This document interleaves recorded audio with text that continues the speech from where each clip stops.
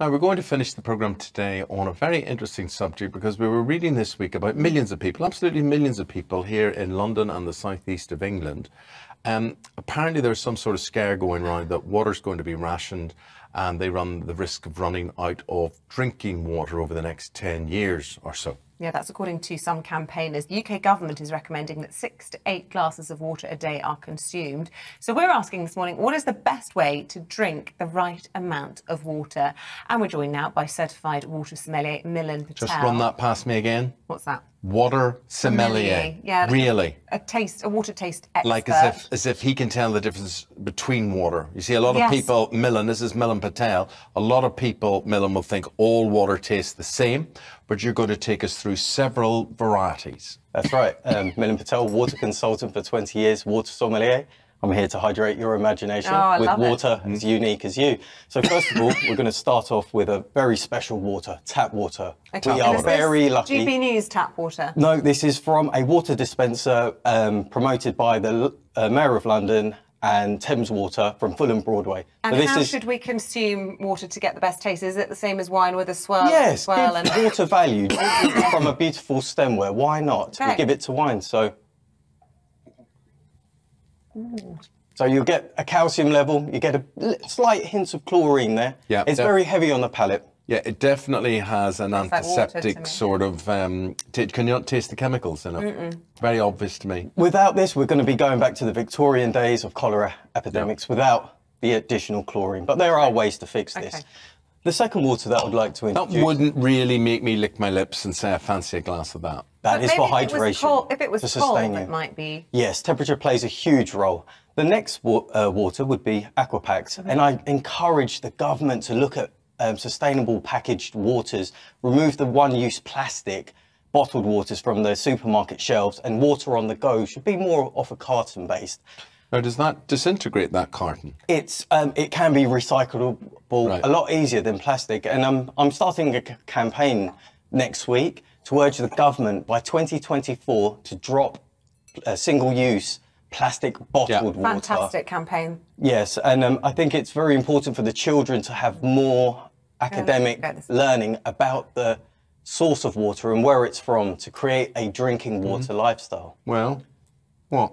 Taste on the other side. I mean, I'm really sorry. I've just got a poisoned palate. I can't tell. You might be slightly dehydrated, I'm but always dehydrated. It takes a bit of time to taste water. I think that tastes smooth. Is that a fair comment? Wow, what a beautiful vocabulary you've just used. Thank you. Thank you. It's there. It was sort of, We've just never been taught or educated for generations to describe the taste of water, and they all taste different.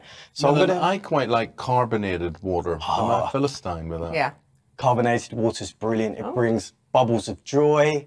The carbonation levels pair brilliant with foods or wines. But does it still hydrate you? It does indeed, and stimulates the digestive system as well. So I've got a very special water from Slovenia. Oh, thank you. Now, just because I've watched a documentary on water with Zac Efron, I'm suspicious that this is going to have a high mineral content. You're right. It's one of the world's richest waters. It's medically certified as well. Well, that tastes like, that almost tastes like liver salts. Yes, for me, I would describe it as a sherbety, sweet sherbety taste at the end. It is fizzy. Like and Mother Nature put the bubbles. Soda almost, Yes, very good for you. High in magnesium, calcium. This is a great water for maybe hungover, or if you want to perk yourself up, health and well-being. Right, what's the name of that one? Donat MG from Slovenia. £5 a pop, though, but you know, it's quite nice. And then the next water we've got here is a very beautiful water. It's called Cloud Juice from King Island, Tasmania. So it's virgin rainwater, straight from the clouds. Carbon footprint, though. Carbon footprint. In this world, there is a carbon footprint on everything. This is an experience water. You have tap water for hydration, and then you have waters for celebration, to enjoy. And what's amazing about this water is Bob Marley said, you know, some people feel the rain, taste the rain, others just get wet. So it's one of these waters that creates a nice experience with loved ones or on a dinner table. It's not everyday hydration. Isn't it wonderful? I love it. Yeah, It's enthusiasm. So what's this one can called? we become water Cloud snobs juice. then? Are we? Not water snobs, water ambassadors. Yeah. You know, Thank you. sharing the vocabulary of how to describe water. See, I can tell when I go home, the water in Belfast tastes different than the water in London, for instance. Absolutely. Regionally, will water taste different? It does indeed, because it all depends on the minerals within the soils, the calciums, the magnesiums, and these are Mother Nature's ingredients that provide the mouthfeel and taste. See, I can tell why you wanted the order to be different. You wanted the Bulgarian one last because actually coming afterwards, this tastes quite bland. That's but right. again, I think it tastes like water, like you know. Yeah, so you start from a low mineral to a high mineral. And I think it's very important that just recently, at least 80% of our traditional British Victorian water fountains across the UK are not being used. They're either cemented in, cigarette butts, or the irony of plastic bottles just being left in them. Yeah. And I encourage government, councils to Get them back. and the beauty of these water fountains for public, and we've got great history here in the UK of providing this. I'm only doing this because we're almost out of time. The programme's going to finish. So I've just opened this stunning box. It says water is gold. It's a very special water. And I water. don't know if you can see that. If I sit over here, can you see that?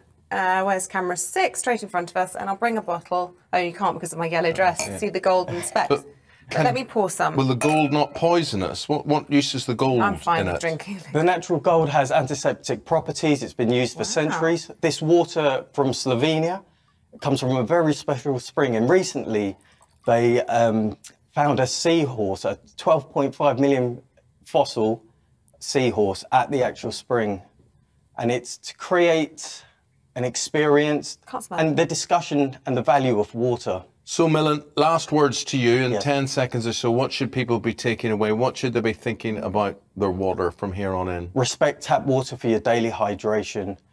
Make sure your kids are educated in regards to describing the taste of water. Make sure the kids have plenty of water on the way to school, and also the schools to encourage drinking water and creating a vocabulary and including more water technology. What would a bottle of this set you back out of interest? It's a talking point, £150, but that should create what is the value of water. 150 quid. But have you ever drunk gold before? Yeah. Have you? Only by mistake. Only by mistake. Okay. That's Milin Patel. Milin is a water sommelier. We must say goodbye to you because we must go and have a wee. But we will be back tomorrow from 6 a.m. Cheers. This is good stuff. Thanks, Milin. Thank you.